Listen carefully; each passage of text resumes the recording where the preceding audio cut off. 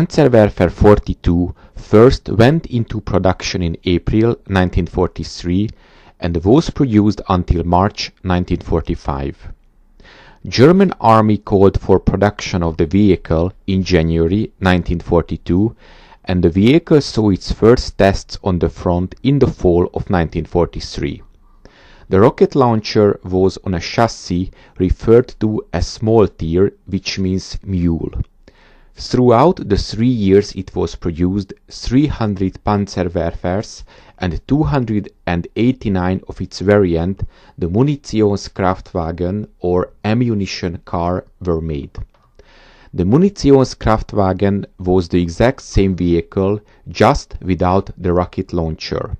It was mainly used for ammo resupply.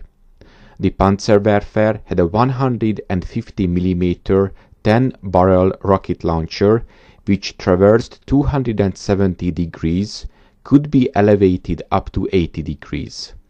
It had a crew of 3, a commander, who was also the driver, a radio operator, and a gunner.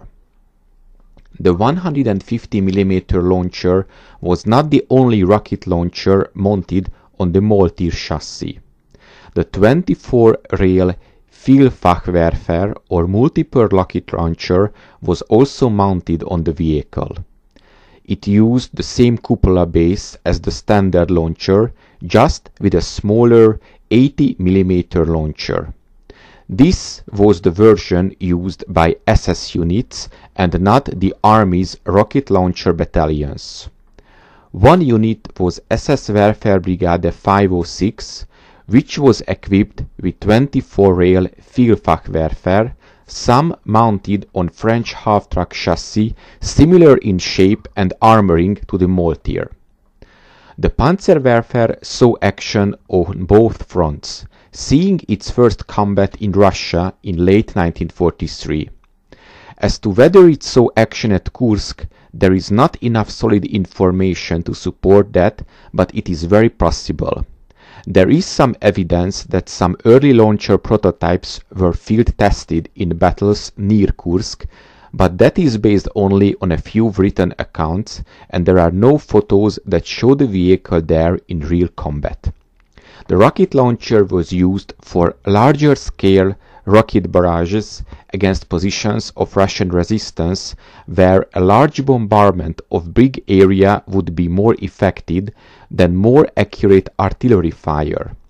The Panzerwerfer's rocket barrages covered much larger areas and added more psychological elements to the fight. The amount of noise, smoke, shrapnel and flying debris as the rocket hit and exploded was tremendous. The extensive use on the Eastern Front showed that this weapon could be employed effectively on the Western Front as well. When the Western Allies first went into action against the weapon after D-Day, they too would learn about the effects of the multiple rocket launcher. American intelligence before D-Day pointed to the use of rocket launchers such as the Nebelwerfer by the German Army, but besides that they were overly unprepared for the effects of a mobile, armored, camouflaged and highly destructive rocket launcher mounted on a half-truck chassis. The British and Canadians were the first of the Western Allies to see the German rocket launchers in action against troop concentrations and Allied positions. The 7th Werfer Brigade was sent to Normandy after D-Day, and on the 10th of June it arrived to the front. The next day the unit was about 10 kilometers from Cannes.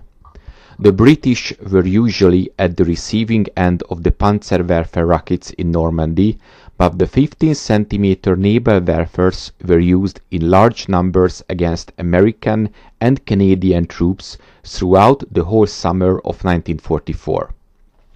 The Battle of the Bulge was the proverbial stomping ground of German armored rocket launchers during World War II. The most concentrated massed salvos were used in the Ardennes during the week of the German offensive. Rocket launchers saw extensive use during April and May of 1945 as the Russians were quickly advancing on Berlin. Panzerwerfers were used in large numbers defending positions inside Germany and close to Berlin as the Russians advanced from the east and the Americans from the west. The majority of these vehicles met their end at the hands of the approaching Russian army. The Panzerwerfer was a dangerous and destructive weapon, but it had many disadvantages that were obvious once you looked past the power of the weapon it was equipped with. The weight of the vehicle was its main disadvantage, as the chassis, armored body, rocket launcher, ammo, and an extra salvo of ammo brought the weight above 7 tons.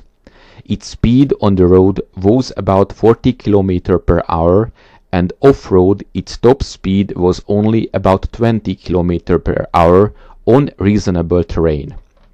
Due to the weight of the vehicle, the climbing ability was minimal.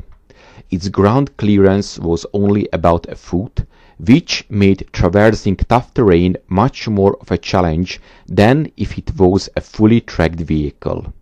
This was its advantage in operating in Russia, as the naturally flat terrain was the vehicle's advantage. The rocket the launcher used had only one disadvantage, which was the range. The effective range for a Panzerwerfer's rocket was about 6,000 meters. In Normandy, it was an example of an ineffectiveness of massed bombardment weapon. A large portion of the salvos fired at troop concentrations missed their mark by hundreds or even thousands of feet. The weapon caused more chaos than mass casualties. Combat tactics usually called for a group of 3 to 6 vehicles to mass fire on a specified position, but on many occasions crews operated from different locations but within the same firing range to reach a predetermined target. Very few Panzerwerfers that were captured by the Allies were captured in any quantity. Photographs of the vehicle taken by German photographers generally showed groups of vehicles at staging areas, usually loading the launcher with rockets in preparation for an attack.